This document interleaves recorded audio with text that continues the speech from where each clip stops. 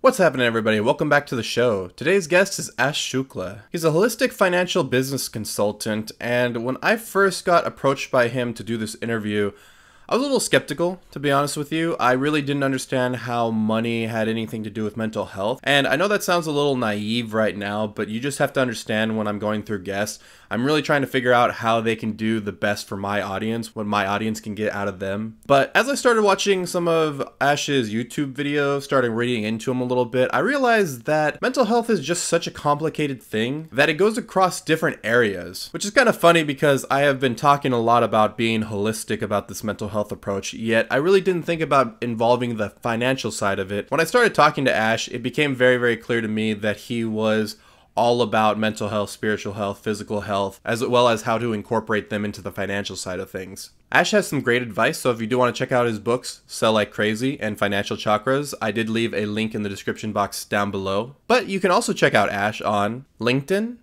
Pinterest, his YouTube channel, Instagram, and his websites, ashshukla.com and financialchakras.com. Overall, this was a great learning experience. I really got to learn a lot about the Hindu religion, as well as how Ash really brings everything together, because as we know, if we leave things as hypotheses, then we never really get into the practice part of it. But all of what Ash says is very practical in real life, and so I was very happy to have him on. So from now on, I think I'm going to be a little bit more open-minded to having different guests on with different opinions about the world as well. So without going on a rant as I usually do, let's get straight into the video.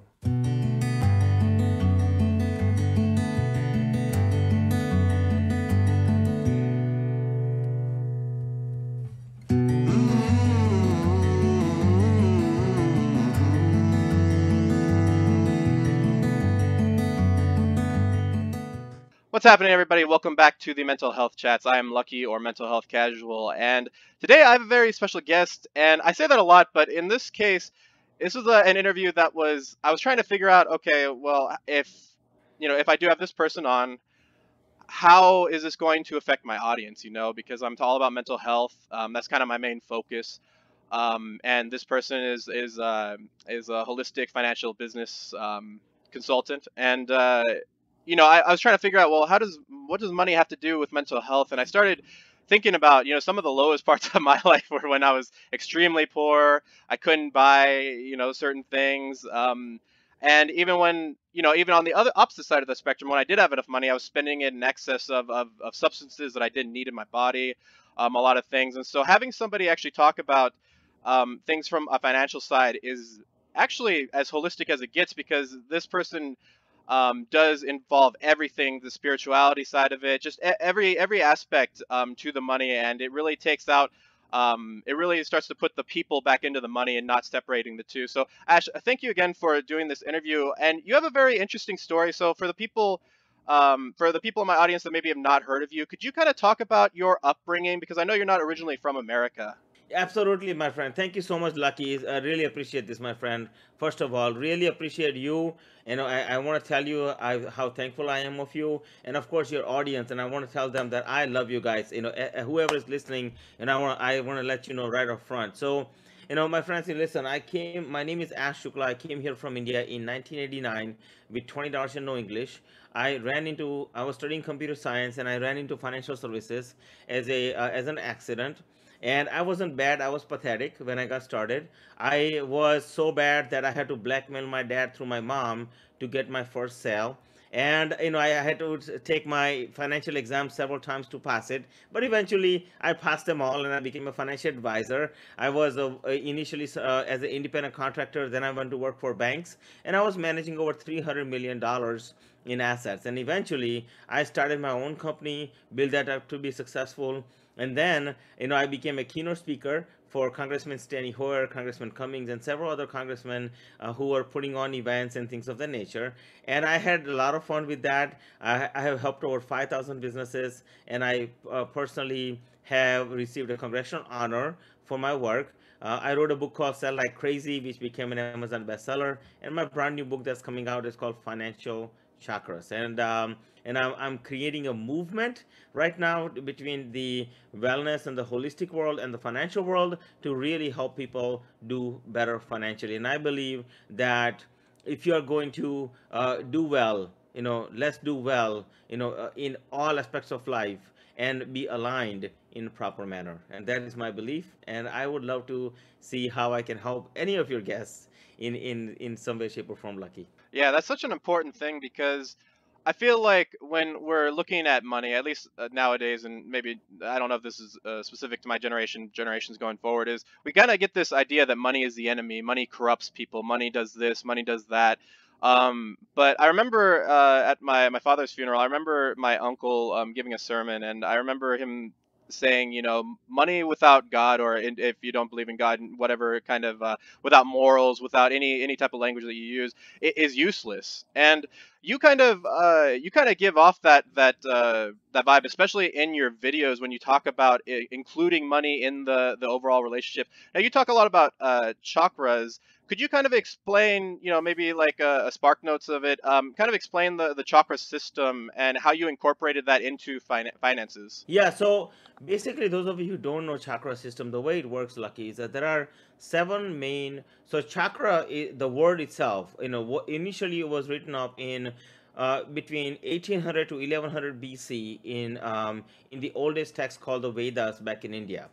Then the word itself. So if you were to take a look at what interesting fact about this is that it was that meant that I did some math on this, and I found out that chakras were written up almost 1,395,000 days ago, and and some more days. Okay, but like that's approximate number. So that was very interesting when I found out. But anyway, so that being said, right? So this word chakra means a wheel, right? So just like a car has an engine, just like that, you have a mechanism inside of your body that the spokes of the wheel, they turn, right? So when they operate like a lock in that you have combination lock, it works just like that. So what happens with chakras is that there are seven main energetic hubs in your body where all your emotions are stored. So yes, your emotions have a home inside of your body. The question is, where is that home and how deep it goes, right? That's the first thing. So what I found out, Lucky, is that when you have these emotional homes, right, they're also uh, where majority of your nerves meet biologically. So physically speaking, you have your nerves meeting. Emotionally speaking, you have your internal mechanisms, emotional mechanisms, which sends out about 70,000 different signals in any 1 second. Like so in order for you to be, so one of the things, like what interested me about your podcast is mental health, right? That it is so important that it, because all those signals, all those emotions, turn into the aspect of your physical life, and the chakras actually are those that hub in your body that affects everything else that you are doing. So that's what chakras are all about. And you know but I'm glad you asked me that question. Thank you for that. Yeah, no, absolutely. And I think it's always something that I've heard about. I mean, whether it be, I mean, we're starting to see a lot of I watch a lot of anime and, some more Eastern cartoons like that. And I hear a lot about it in different forms, obviously in very cartoonish ways, but when you actually hear about it being practical, I think that's always when it starts to get a little bit better of a rap, right? Because a lot of times people think when you're hearing a hypothesis that coming forward, you're not hearing the theory, you're not hearing it being proven. It sounds like you've been able to prove this quite a bit, but if we could also step back a little bit, you had some other difficulties when you were a little bit younger. Your mother was going through some postpartum depression and all that kind of stuff, and then you were raised a little bit by your grandfather. Could you explain kind of the importance and what your grandfather kind of gave to you that you're still being able to apply today? Absolutely, absolutely. So yeah, I mean, so I believe that family structure is important, right? And I think my since my mom went through postpartum depression, and my grandfather, like, he was like my hero, right? When I was, since I was a little, and he actually raised me to a good degree. And same thing with my grandmother. So I grew up with my two aunts and them pretty much to a good degree. And then, so what my grandfather gave me was balance, right? Because my grandfather was extremely balanced person, and I'm sure your listeners, they have somebody in their life just like I have. You just have to dig around and find a hero that you really believe in. It happens to be, for me, it's my grandfather. So what happened, what transpired from that was that, he actually was a person that very thoughtful, very mindful, somebody who was very balanced. So he was like a hero for all of us, especially like my brother and my sisters and everybody. But for me being a first grandchild, obviously, that kind of helped out, I would say, to some degree. It has its perks. But we would talk about, like, spirituality and religion, and we will talk about yoga and meditation and chakras and family and business. And I mean, you pretty much know it. And I went to him to for advice and for help, and he left behind so many great things that I can't even tell you. Like, and he helped me out in all aspects of the life. And when I went through some tough times, especially how financial chakra got started, I was scammed, lost about $250,000, and that really hurt me, because when you are you work, everybody works hard, right, for their family and things of that nature. There's no problem. But when you work hard and then somebody scams you, it really hurts you emotionally, and that hurt me really badly. And when I'm an introverted guy, so I didn't really talk to anybody about it. But I decided to talk to my grandfather about it, and when I did, and when we had the conversation, he helped me with my chakras and alignment and all this. And once he aligned all that, that's when I asked him a question. I said, "Has anybody proven how chakras could be applied in finances, and or how could that be a rule that we could make?" And he's like, "That has never been done, because it's now practical, right? Like, it's real." So what I ended up doing was I ended up working with him, and we did 7 chakras, and we took combinations of them, and we did over 5,000 plus combinations. And for the first time, I can show you what chakra exists in which money energy, whether it's savings or investing or whatever else that may be. Now, granted, having a financial background helped me, because I understand financial instruments really well. But that was just let's just say it was icing on the cake, and that was a gift from him. And everything that I'm discussing with you today is actually a gift from him, but it actually gift my tribute to him. It's my way of giving back. He passed away 4 years ago, and we all miss him dearly. But he's here in the spirits. I actually have his. I kept all his writings that he did from, like, all the Vedic texts and stuff like that, which I plan to read at some point, I'm sure. you know. Yeah, that's tremendous. I think that's just so important. I think that's such a great it's such a great example of what having kids really means, right? It almost is like immortality, and to a certain degree, of course. I mean, obviously, different religions believe in different things, whether it be reincarnation, all that kind of stuff. But that memory will be living on, and it will be cultivated through his children, obviously through you as well. And I think that's such a great thing. And I think another great thing that you talk about is this idea of removing greed from your motivations for money. And you talk about kind of being in service. Could you talk about how people, because it's such an easy thing to fall into when you think about money. You think about money and you're just like, I want more of it, I want more of it. But a lot of people don't think about why they want more of it, what they're using it for, a lot of that stuff. How do you get people to think kind of flip the switch, so to speak, or to change their motivations for attaining money and doing and having financial success? Yeah, and I think that, so all goes on belief system, right? You mean when we talk about, like, mental health, right? So many times people talk about money as a polluted energy, and they think it's pollution to some degree. But in all reality, accumulation of money is all the good deeds you have done in the world. So in many ways, like, how much good deed have you done, it's a more of a measurement, right? So your emotions can be, like, for the first time in financial chakras, I have developed a way for you to measure your emotions in dollars. So you can measure your potential in dollars, but now for the first time you can also measure your emotions in dollars, right? So the question is that, how is this better for everybody? And why alignment is so important? Because, see, many times what happens is we are going after prosperity, all the time, and we want to do more and more and more and more and more, and we want to achieve more. But what we forget is that, so like for instance, if you take a look at anything or anything that gets sold, think of, they look at the as us as a people, we want more, and people who are selling products and selling services know that piece. So what tends to happen is we are being targeted, like constantly targeted, right, and they are appealing to those emotions. And what's happening internally is that as they are appealing to those emotions, they are going up and down our chakras. They know exactly what buttons to push, to really make it work. What I found with people who are prosperous and really satisfied and being aligned, one of the things I find is that the rules that you make for your life are so important. You have to make your own rules. So just like rich people, one of the things they have is they have rules of making decisions on whatever they may be doing. So what is that rule?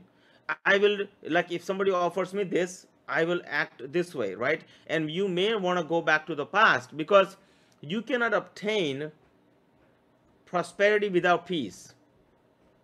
So the if you want prosperity and happiness, you have to begin with peace. So prosperity and happiness follows peace. Peace never follows prosperity and happiness. It never works that way. So the first question you have to answer is, what are you really following? Happiness, prosperity, or peace? And that lies your answer as to what you should be really doing, in many ways. And I think that is such a center point. Peace is such a center point. I was talking to somebody earlier today, and they were, they're like they started working with me about a year ago, and they kept on following prosperity, and they kept on making these moves in the stock market. And I'm like, okay, so first ask yourself, who are you? Who am I? And if you don't ask who am I, because you come from one particular energy or chakra, right? And if you look at that, who am I? Am I a risky person? Am I a safe person? Am I a conservative person? Am I the kind of person who gets attracted to consistent? And if you go back and look at some things that has really worked for you, and look at some things that hasn't worked for you, they'll give you the lot of the clues and the answers that you're looking for, what's happening with you. Yeah, that's such a great answer. I think it reminds me a lot of in mental health, we use boundaries, right? In order to make decisions, we sometimes when we're interacting with certain people, we have to put up boundaries in order to make it a good, good for me and good for them as well, so that we don't feel like we're getting taken advantage of. That way, they don't feel like they're getting taken advantage of. I think that's such a great such a great a message. And I think you talk a lot about balance. Could you kind of define what balance means? Because usually when we think of balance, a lot of times people use that as like, oh, we have to be like completely good, right? But it seems like balance is good and bad, like kind of and in balance, exactly like a scale. Could you define what balance means to you? So I think that balance comes in different forms, right? So first form that balance comes in is that, okay, people use balance as an excuse. So the question is that an excuse, or is that really a, so like for instance, I'll give you my example. Let's say that, when I was, when I came here with 20 bucks and no English, right? In reality, I mean, I was working, okay, I started my job in the morning. Well, I'll go to school in the morning. We used to live at my aunt's house, and my mom and dad lived at my other aunt's house, right? So it was a split up of the family to some degree. And then but we needed to survive. We needed to make sure things that will happen. So at that time, I would go to school in the morning. I would come home. I would, before and I would I would start walking straight to my job. And I used to work like 2 or 3 miles away. And I would walk to school. I mean to work. And I would work at this gas station, work for until about 10, 12 at night. I would do all my homework there. And then I would walk back home, right? So, I mean, it's, so question is, what's my balance at that time? So the reality of the matter was, I would do this Monday through Thursday, and then on Fridays I would pull off shifts from at my work. I would work from like 3 in the afternoon to next morning, early morning. So I would pull off like good 24-hour shifts sometimes, right? So at that time, for us, balance was making sure that our family was okay, because we had no money, right? Like literally, you could take my what do you call this, my pockets out, and there was no money, right? If that was the illustration, I would make that. But that was the issue. But at that time, the balance was, for us to make sure that we were set. And in 1 year, by doing it this way, in 1 year we bought a house. So, after coming to United States, right? So September 4th, 1989, we came here, and in 1990 we had a house. So it's relative, and I think people use it as an excuse versus a reality. So, okay, you may have to hustle for a little bit. Maybe you're working hard, but that's your balancing point right now. It's not going to be that way forever, right? Eventually, when things got better, I mean, we settled in, we got into the house, we were making good money, and we did what we had to do initially, right? So, now you see me in this with financial chakras background, and it's all, serene and all these things, right? But at the end of the day, that gave us peace. That gave us peace. The hard work, the dedication, yes, we were out of whack to some degree, but to a good degree we were in balance, because we knew that where we were headed was completely clear, that we have to make it. And for us, that was balance back then. Today, balance is somewhat similar but not the same, right? Because now we've been here for some time, and my family and my parents and all of us are pretty well. But it depends on the time of life, I think. It's not this, let me just sit back, relax, and things will fall on my lap. That's not how it's going to work. I'm sorry, but yes, I would say, you can do yoga, and we can do meditation, and we can apply different things, like, for that we can really benefit from. But at the same time, we have to be clear on what we want, and the balance is where you are going. For that time, it doesn't have to be forever, but for that time, right? And then eventually you'll find the balance, but it's a journey, I think. Yeah, no, that's such a great point. I think that's a good point, bringing it back to mental health as well. It does make like, somebody that is severely depressed might not do the same things that a severely manic person is, right? A manic person is kind of suffering from delusions and all that kind of stuff. And so they have a very different balance point than somebody that's depressed, and, somebody that's anxious, and, all this kind of stuff. And, I think that's such an important point to kind of realize where the balance in your life really is, because I feel like balance in a lot of ways, it really, like you said, it really depends on your situation, right? If you're extremely poor, then obviously you're going to have to do certain things. And then if you're extremely rich, you're going to have to do certain things to keep yourself in balance, to make sure you don't get taken away with either side. And, coming back to what you were talking about, literally having nothing in your pockets and coming here with $20, did coming up from nothing give you an appreciation for the things that you have today? Because sometimes I feel like sometimes when people get money, sometimes when they get money too quick, whether you look at Conor McGregor, like, some of these very financially successful people, they end up spending it so soon. They end up spending it on big cars, all that kind of stuff. Has coming up from nothing really, heightened your appreciation for the things that you have in life? Yeah, I mean, I think in many ways, like, my dad, even back home, he was a government worker, and we came from a middle class family, right? So when you take a look at, like, my grandfather had pretty good footing, per se.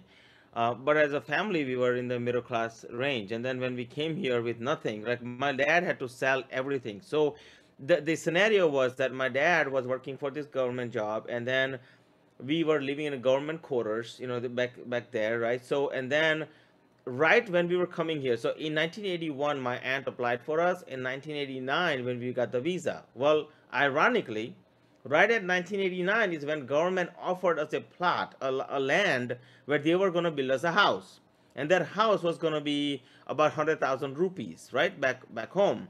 Now, for us, it was everything, because my dad's like, that's what I have saved, and it's perfect. But at the same time, he had to make a decision to buy the plane ticket to come here.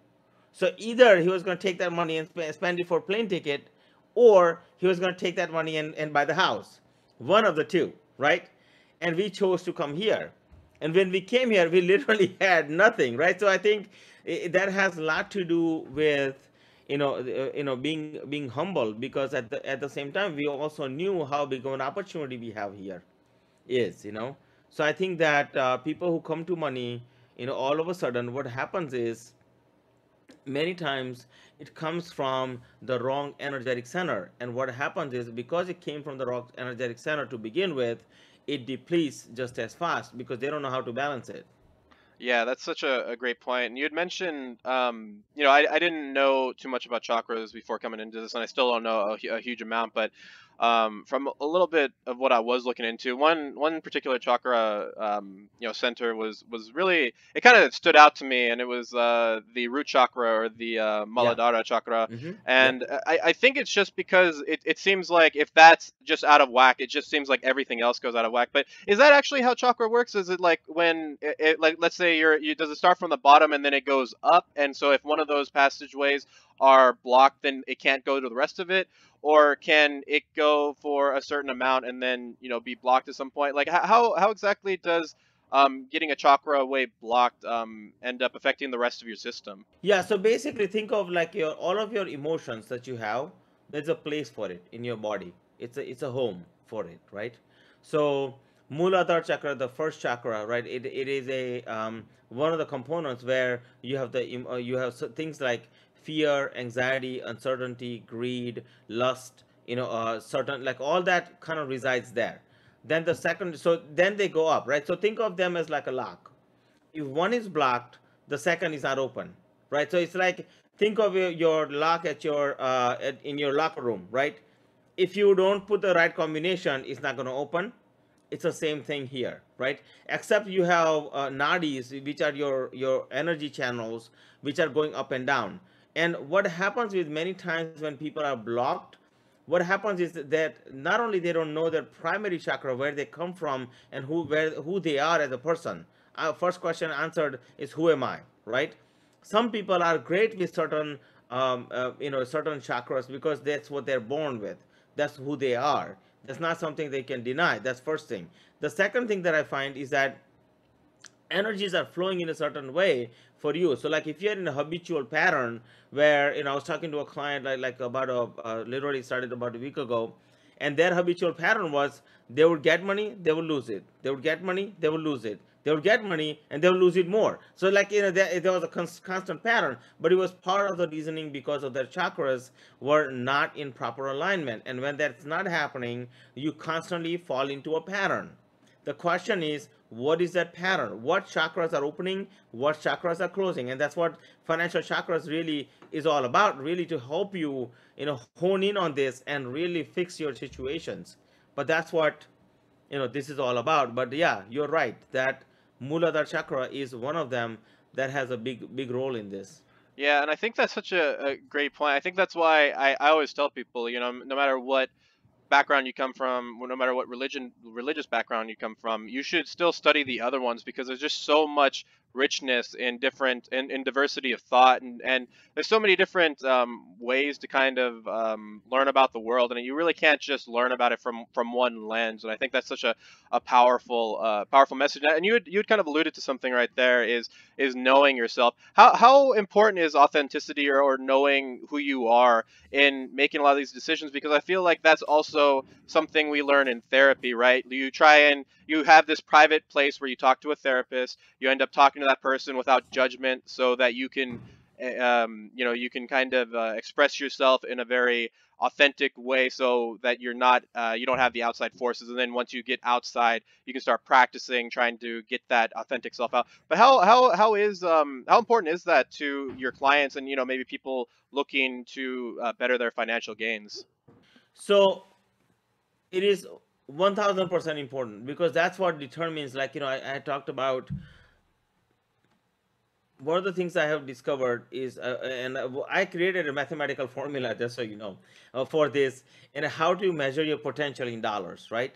And how to measure your emotions in dollars. And what I find is that, because if you don't know who you are, you can't go. So what I found is, no matter what chakra you come from, what energy center you belong to, at the end of the day, you can move your life forward much faster if you know your primary center. So the mistake that I find that people make is that they constantly look at what am I not good at. So like when they go to therapist, the answer is the therapist is trying to, and I'm not knocking therapists, I think they're fantastic, and I've met some amazing, I actually serve a lot of wellness centers that have therapists and they're fantastic.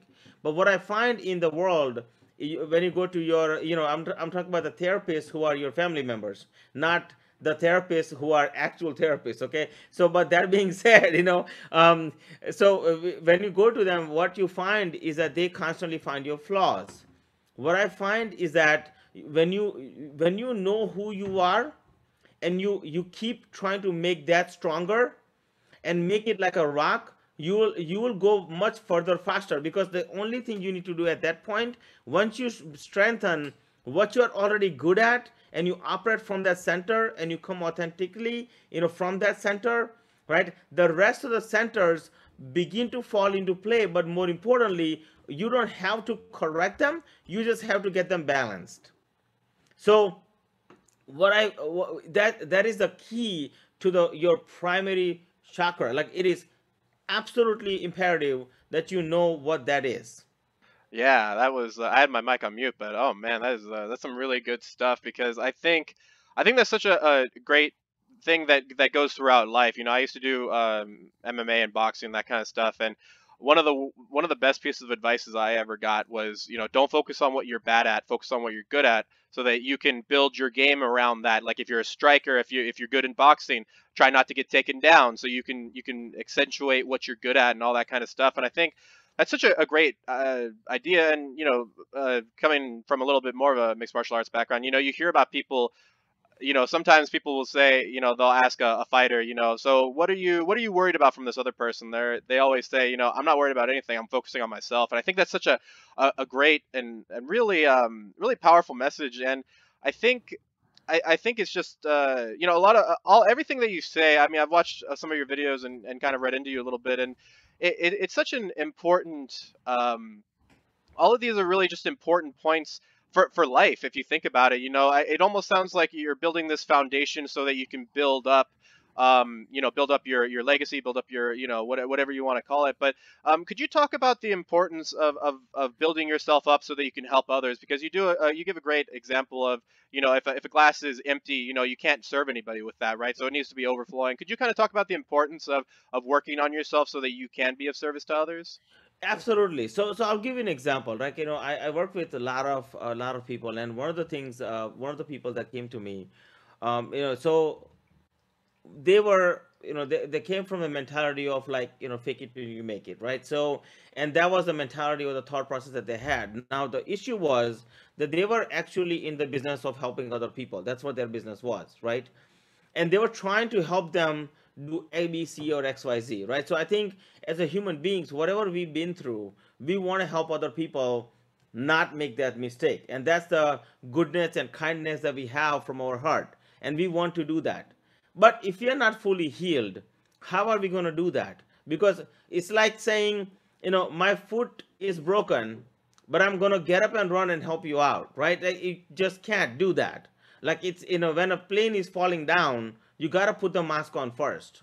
So it's just the way it works, right? It's not something good or bad, or it just is. So I believe that when you are in life overflowing, right? I mean, so you are able to make such a big impact. I'm not saying that you cannot make an impact if you're not overflowing, but the impact that you make when you are overflowing is completely different than the impact that you are able to make when you're not overflowing, because somewhere along the line, there is a missing components that doesn't allow you to live your life fully, right? And you can't show up authentically and say, like I told your listeners that I love you guys, right? And you can't do that if you are not coming from an authentic place. Does that make sense what I'm saying? Yeah, you no, know I it's I think that's such a great point because it reminds me of I've talked about this a lot as about like support systems in mental health, right? If somebody's supporting you, it's also very important for them to get mental like to make sure that their mental health is in sync too. It's not just about you because the last thing you need is is this mental illness spreading onto other people, right? Because that's the big thing. And in order to become a strong pillar, you can't have cracks in it, right? Or else the roof will fall down. And so I think that's such a great point. I mean, how do you end up staying balanced, being as as busy and as successful as you are? Because I think that is kind of, sometimes it can be kind of easy to, I don't want to say easy, but maybe a little bit, there's less obstacles in your way when your schedule is open, you have a little bit more freedom to do things. But you seem like a very busy man, very successful man. How do you kind of stay balanced throughout this whole adventure that you have? Yeah, and so balance is like I was explaining before, right? Balance is relative. So the question is that what's balanced? I mean, I have a daughter, I have a wife, even a little dog. His name is Teddy. He's Shih Tzu. So that being said, like, and then of course I have a full blown family. My parents are local, and so what I find is that in terms of your life is concerned, right? What is it that you really love to do? What is it that you're trying to accomplish? And my main mission is to really make a difference in other people's lives, and that being the ultimate goal, the balance beam for me. I am more happy when I'm done for the day, and I when I go to bed at night, I am at a peaceful sleep. I mean, my wife tells me that you come to bed and you go to sleep in less than 5 minutes. I mean, I'm as soon as I close my eyes, I'm knocked out, right? For me, that is such a joy, because I just poof, I'm gone, like it literally gone.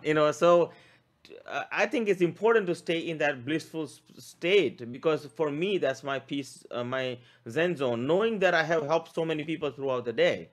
Like I took this lady, that I was talking to, this husband wife that I was talking to. I mean, they went from a negative situation to saving $2,500 a month in less than a week. I think for me, that's peaceful, and that's a balance. If I hadn't done that, that would be a problem. Yeah, But that's such a great point, right? Because we talk about, we talk about in life, if you can't sleep at night, there might be something wrong, right? Because obviously there's quote unquote, demons in your head and all that kind of stuff, like, things haunting you, and keeping a clear conscience is very, very key. And I really like that expression of it. Now, I had a little bit more of a theological question in terms of, Hinduism in particular, because I remember hearing when I was in philosophy class, I was a philosophy major before I dropped out of college, and one of the most kind of mind blowing quotes I've ever heard, I think it was from Jean Paul Sartre, but somebody had ended up saying, the way that you view life or the way that you live life is the way that you view death. Well, if you view death in a reincarnation type of sense, does that change the way that you live your life, or is there different, or does that really not play as much of a bearing in decision making? yeah, so like let's talk about reincarnation, right? So reincarnation, we believe that there are, I believe, on the planet, I believe there are about 8 million different, species, right? So reincarnation, in Hinduism, the way it's talked about is like whatever you do, your deeds today will help you. So the goal of this human journey is to become human again, right? That is the journey of the reincarnation. But you could end up, based on your deeds, you'll end up as a, another being. Now, for me, like personally speaking, it for me is what is about is I really just want to, honestly, death is like, it doesn't really bother me. Like, I know that one day I'm gonna go, and that's that. And if I'm gonna, however I come back, whatever form I take, I just want to make sure that I do the best I can in this lifetime, so I don't have to suffer. Because if the reincarnation is reality, right, which some people may or may not believe, in my case I believe, but in other people may or may not believe, and that's irrelevant. But imagine you are giving on a second chance, right? What type of second chance would you like to have? In a nirvanic state or something else?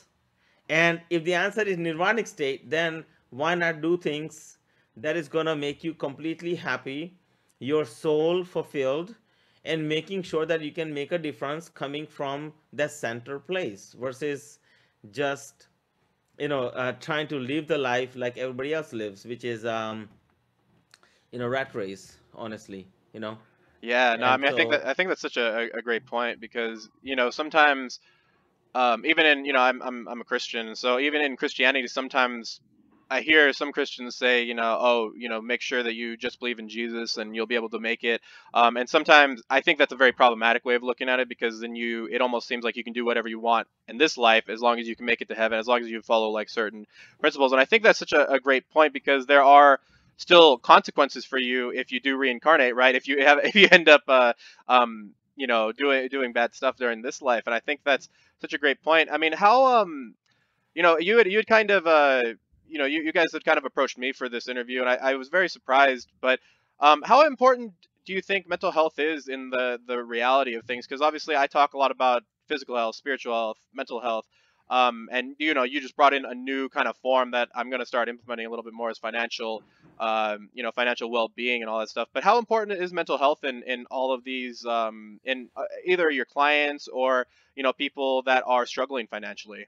So I'll tell you, like, mental health is so crucial because it's what your belief system is, right? At the end of the day, like, if you're not living as an authentic self, if you're not being that example for yourself, how can you be example for others? Like, you want to make a difference in your life. You want to influence your kids or your family or your neighbors or all these people, right? But the one person that matters the most, you haven't taken the time to influence, which is yourself. So, like, at the end of the day, are you your best advisor? Are you your best, what do you call this, not a mentor, right? And do you love yourself, right? I mean, I would challenge your listeners to actually, you know put on my LinkedIn or something, how would you kiss your brain, right? So if you can figure it out, without anything, you have to kiss your brain with your mouth, and I would love to get some pictures on that. But you have to love yourself, and my my wife tells me all the time, you're full of yourself. I'm like, you're right. I am, because I got my body, I got my mind, I got my spirit, and I love myself, right? So I mean, like, I am my best mentor. The question is, who is your best mentor? And if you are not a best mentor to yourself, how can you be a best mentor for somebody else? Yeah, no, I mean, I think that's such a great point because one of the first things I learned when I was in the when I first went to the psych ward and we did some inpatient stuff in the facility was people they would ask us, how much time do you take out for yourself to actually think about what you want to do in life, to what fulfills you, that kind of thing, not just empty fulfillment like substances and abusing those kind of types of things or anything like that, but actually what fulfills you. And I it's funny, a lot of the common theme was a lot of us had never thought about it. We always thought there were a lot of people that were helpers in the group, so they always help people first. They, you mentioned the mask when it comes down in the airplane, right? You do have to put it on yourself first before you can help others, right?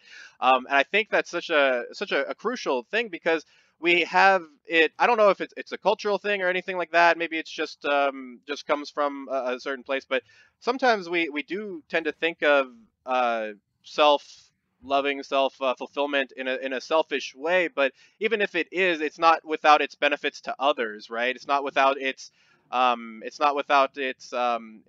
selflessness, selfless goals to go forward. And I really, I have to say, Ash, I was really thankful that I said yes to this interview because my social anxiety kicked in probably right when you guys had messaged me about this, and then I had a winter snowstorm here in Texas, so I ended up pushing it even further, and it was really rough on me because I was just trying to think, what does money have to do with mental health? I don't get it. And as I hear you speak now, as I've heard you talk in your YouTube videos, which I introduced in my intro video before this, but it's such a crucial part of life. If you want to think of money as just resources, right? I mean, without resources, it's very hard to live a fulfilling life. And Ash, this is usually my final question to everybody, but could you give your message out to the people that are dealing either with financial difficulty, that are maybe came from a similar boat from you, maybe are have immigrated here and just they don't know where to go or anything like that. I mean, what would your message be out there to my listeners and to people that have come from similar backgrounds? Yeah, I mean, first of all, I would like to tell them that, if they are looking for something, I want to let them know that I love you guys, because I really want to make a difference in your life. And you believing in yourself is so important, because at the end of the day, first and foremost, I would say find yourself. Go on a hunt to find yourself. Who am I? Answer that question. One of my things about my grandfather is he gave me that as an answer. He says, son, grandson, you find yourself. Find who am I? And once you know that answer, who am I, then you are able to change the world in ways that you have never thought about. Second thing that he taught me was do one thing and be fantastic at it, not just good at it or not just great at it, but fantastic at it, right? So that's the second advice I have. A third thing I've learned over time, and I learned this from several people, including my grandfather, was think of life as a linear equation. So if this was a timeline that you are passing on, your emotions are it's what was driving this timeline, right? Your emotions are taking you up and down. Now, the question is, are you is does that mean that today you are 25 years old and tomorrow you'll be 35 years old? No, tomorrow you'll be 25 years old in one day, right? That's how old you'll be. So the question is, in your timeline of life, if you figure out exactly what it is that you want to do, you want to find out who am I, right? And you know that you are a difference maker. Maybe you are a mom, you are a dad, who wants to be a great example. The question to yourself is, are you doing the things on that day to make the biggest difference in that fashion, whether you're a mom or a dad, right? If you are a business owner and you're trying to grow your business, right? Okay, are you doing all the things in the right way, right? Are you doing things in a polluted? Because what happens is a life is either a addition or a subtraction, right? And it equals to multiplication. So if you take a look at an addition of emotions, like when you add, live by yourself who you are, you understand who you are and you live authentically, you keep making additions. Every time you subtract, right, what happens is you are actually going negative, just like in a financial world. If the stock goes down by 50%, you actually have to do 100% to break even. So it's the same thing in life, in emotional, in emotional market, right? You are actually, when you go down, you don't go down by little bit, you go down by so much, and then it takes so much time to come back up. And what you learned from people is that, oh, you're in a hole, no problem, dig a deeper hole and you'll get out. I mean, ask yourself this question. If you're in a 10-foot hole and you're trying to get out and you make that hole 12 foot deep, will you get out? And if the answer is no to that, don't do that, right? So start making smart choices, right? Start taking good moves, right? Balance is relevant, is relative to what you're trying to accomplish. What are you trying to do? Maybe you have few kids and all of a sudden you're trying to find balance, right? You're trying to go in this zen zone in your house in COVID. Well, I got news for you, you probably are not going to go in that zen zone. But if you really love your family, you are balanced, right? So it's relative, right? So to what you're looking at. So I would say, look at your life, my friends, and go one step at a time. Keep going forward. Have faith. Make sure you pray every day. Okay, so one thing I would say is, when you wake up in the morning, you take a shower. The reason you do that is because, first, you are sleeping, you have all these bad thoughts, bad dreams that we have to we have to undo. But on top of that, there are bad bugs and stuff like that on your body. So when you bathe in the morning, in Hinduism we believe this, so when you take a bathe in the morning, first you are bathing your body. But then if you go out right after that and you start doing prayers, right, you can have so many things come in your life, whether you pray to Jesus or whether you pray to Buddha or whether you pray to Hindu gods or whatever that may be. Okay, but if you do prayers, now you're cleansing your mind. if you do that little exercise that I'm just giving you, my friend, your life will become balanced automatically. Just a simple exercise you can do every morning. And if you practice that every single morning, maybe you do some mantras, you create mantras around money, right? Maybe you create mantras around your life. Maybe you create, some rituals that you guys can follow as a family, or as a friends, or in business, or whatever that may be. And when you do that, but you do that after you take shower in the morning, you go pray to God. Find a corner. Doesn't have to be a room in the house, just a corner where you can go and put your hands together and say, thank you, God, for this day today being a fantastic day. And I really appreciate you. And I love you. And I want to just give you a hug if you were here, right? And just begin prayers in the right way. And my friends, your life can change just like that. And that is my wish and my prayer today for all of you to prosper beyond your belief. That is my goal. At Financial Absolutely. Chakras, I love you guys, and I cannot wait to have a conversation with you in the future. Yes, yes, and thank you again, Ash. And once again, I did, and I will say this during my intro video, but you guys can check out Financial Chakras and Sell Like Crazy on Amazon. I'll have the links for all those in the description box down below, whether you're listening on podcast or you're watching this on YouTube. Once again, Ash, I really do appreciate this. This was a very enlightening interview, and I also suggest anybody that is a fan of my work to look at Ash's YouTube channel if maybe you're financially struggling and maybe for some reason you can't afford the books, and which they're not very expensive anyway. But you can always check out his YouTube channel. There's a wealth of information. No pun intended. There's a wealth of information on there about a lot of this stuff and about bringing wholeness to your life. And yeah, Ash, I really do appreciate your insights, and I can definitely tell that you have a lot of experience with not just finances, not just spirituality, but with life. And I think that's just something that's irreplaceable. So I really appreciate you bringing all of that energy, bringing all of that, those experiences to my channel, to my listeners. And yeah, once again, I just want to thank you. Thank you, my friend. Lucky, as I am so thankful to let you like help me do this interview. I really appreciate that. Your questions were phenomenal, and I want to thank all the listeners who are listening and tell them that I really appreciate you guys as well. And if I can help anybody in any way, shape, or form, feel free to reach out. Hey guys, thanks for watching Mental Health Casual. Don't forget to like, share, and subscribe for more videos.